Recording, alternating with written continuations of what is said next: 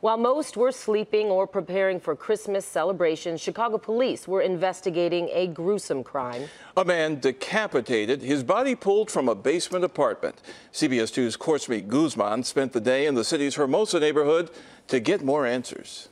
It's here in the 2500 block of North Kildare where you'll find this basement apartment sealed up. A crime scene where the medical examiner's office says 41-year-old Silvestre Diaz Hernandez was murdered, his head severed, discovered during the wee hours of Christmas morning. I got the feeling something went really wrong because the paramedics going inside and coming back empty-handed. Nahu Acuna just wrapped a family Christmas Eve party shortly before 2 in the morning when he heard and saw a large police presence.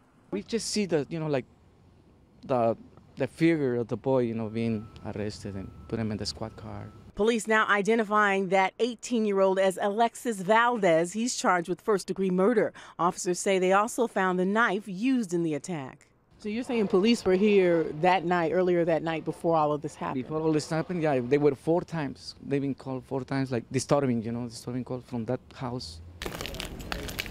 Detectives and I crossed paths as they continued to question some of the neighbors I talked to.